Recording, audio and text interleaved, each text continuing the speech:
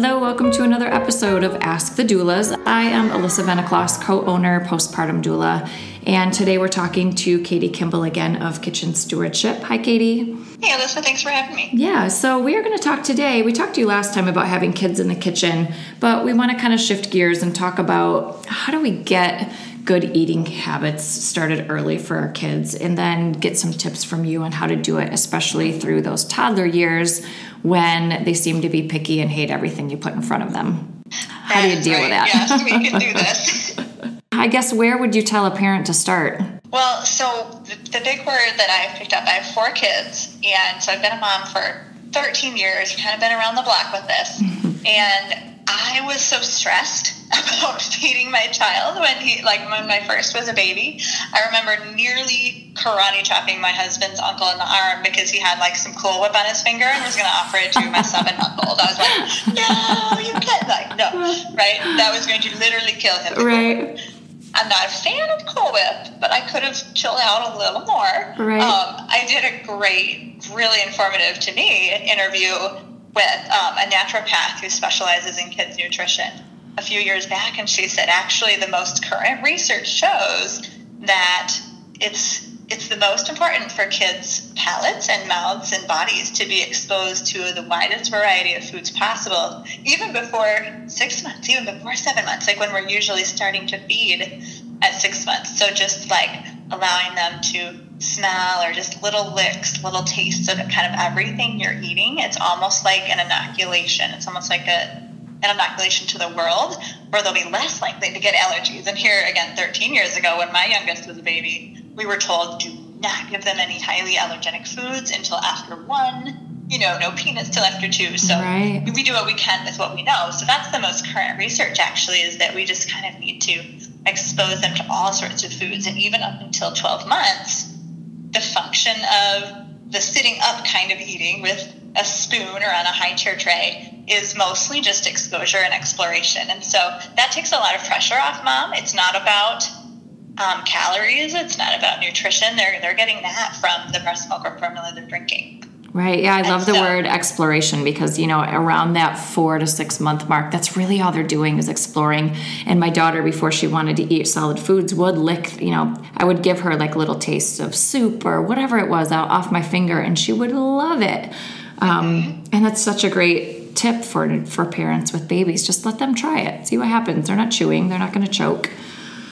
Yeah, so I'm not a huge proponent of baby food, especially the cereal, because there isn't much nourishment in that. So why are we pushing it so hard? But really just putting, little mushy things or fingerable things on the tray and letting them explore. As long as everything is whole foods, I don't think you can go wrong. Now, no added sugars, of course, right? We don't want to do food coloring, But if it's little pieces of avocado, little pieces of ground beef, or a bean, a little black bean that you mush under your thumb so that it's not too round. There's so many soft foods that are just soft, or that you can cook to be soft, and the kids can just explore. So that's kind of a nice load off of a mom's mind that chill is the word of the day when it comes to feeding your babies. So what do you do then when you've been, I've done such a great job, my kid will eat anything, and then they turn 2, and what the heck happened? Oh my gosh, it happens to almost every family. And the good news is it's completely developmentally appropriate, because at age 2 to 3, the kids are realizing that they're separate from their parents, and oh my goodness, they have opinions, and they're really testing their boundaries. So they're trying to figure out where my will ends and where my parents begin, right? So they're going to test that in every way they can, but especially when it comes to eating, sleeping, and pooping, because those are the things we cannot force them to do. Right. No matter how hard we try, much to parents' chagrin. And so, again, the good news is that you really kind of have to chill and realize that it's normal, totally normal for them to say no to something that they used to like, even if they liked it yesterday. And they say no to it today. They might like it again tomorrow. And so I often tell parents who are in that phase of, I think 2 to 5 is what I call the picky eating phase, of you just have to be more stubborn and more persistent than your child until they turn 6-ish. Yeah, my daughter just did that to me the other day. She's 5, and she has loved avocados and guacamole for years, and then all of a sudden she didn't. She told me last week, Mommy, I decided I like avocados again. It is tough, and I think, I mean, the risk is if we give in, if you're like, oh, she doesn't like avocados or guacamole anymore, I just won't serve it ever. Right. Well, she probably never would have come back around to it, or the chances would be slim. So our job as parents is just to continue to serve good, healthy foods. You know, obviously you have to be eating good, healthy foods. Right. But, you know, serving whole foods and a variety of fruits and vegetables and protein sources, and expecting that they will change. I think in America especially, unfortunately, we fall into this terrible rut of feeding kids what they like and then complaining that they're not eating better. Right. And it's like, well, that's because your expectations are this teeny tiny box of what they like, and they're not going to push out of that. So we've got to raise our expectations and realize, you know, that our 20-something-year-old child's palate is not going to be the same.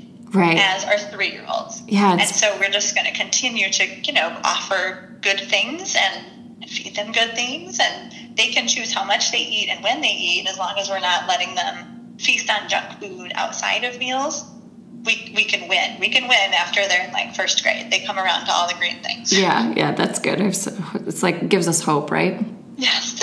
Well, and it's funny that you say in America, because, you know, every time I go to a restaurant and you look at the kids' menu, there's always the same, like, 5 options. It's mac and cheese, it's a hot dog, it's a hamburger, it's a cheeseburger, you know, and it's all unhealthy. They don't have any good options. So I end up, like, having to split, like, order one healthy meal and split it with my daughter.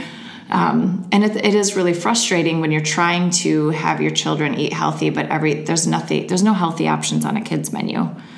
Yes, and it's countercultural to feed our kids vegetables. So we have to be really young. We have to be talk about it and just be ready, like we would anything for our kids, right? We got to be ready to be the mama bear and put up the fight. Right. And I have to ask all the time, do you have any vegetables that I could add instead of fries? Like, do you? And they'll look at me like, well, what kind of vegetables? I'm like, anything. It's getting better. I have to say, like, the pendulum is swinging in the right direction, and it's very exciting to watch and, like, push it as hard as I can.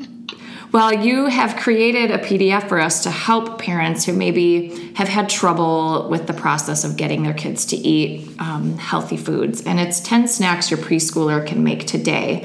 And tell them where can we find it and what's on this, and maybe a couple of the 10 snacks that are on there. Sure thing. Well, you can download that for free at kidscookrealfood.com/doulas, singular, kidscookrealfood.com/doula. And the idea here is that one way to get kids to eat better, okay, because again, they're testing those boundaries. One way to get those young preschoolers to eat better is to get them involved, because when they get involved, whether it's growing food, you know, choosing it at the grocery store or farmer's market, planning a meal, preparing a meal, serving a meal, any involvement in any way helps them to feel connected to that food, and they're much, much more likely to try it joyfully, or at least be open, and having a better attitude at the meal. So we want to get those kids in the kitchen, you know, using tools, and so we teach them simple things like using a butter knife to slice bananas or make ants on a log, and different ways to slice cheese. There's actually a homemade gelatin in there that uses 100% grape juice, which is still, I mean, not that that's health food, but it's way better than Jello right. box. And it's really fun. It's a really fun kind of activity for kids to make with an adult. So some of the recipes in there are totally like a 3-year-old could do it pretty much start to finish. And then some are kind of a half and half, you know, fun thing for a kid to do with a parent. Yeah, I think that's a great tool. You know, kids that age love, like you said, to be involved, but they're, in a sense, they're kind of followers. They like to do what their friends are doing. They want to do what you're doing. And if they know that you're cooking and they've helped, they see that as something that they want to take part in it, and they will probably eat it, or at least try it, right? They're more likely to try it. Yeah, it totally increases your chances. And you mean the pickier a child is, and some kids really have some processing issues where food maybe tastes, you know, so bold and vibrant to them that any new food is nearly terrifying because they're afraid that it will overwhelm their senses. And that's becoming more and more common, and it's okay. We can work within what our kids' bodies are giving us. And it's still, even with like sensory processing disorder, the goal is still continual exposure. So a normal kid might need 2 or 3 or 10 exposures to, let's say, broccoli. You know, a kid who's processing the senses a little different might need 50 or 100. It's a little bit of a longer game with them, but it's still, you have to be really patient. I mean, and that's not every kid. That's just right.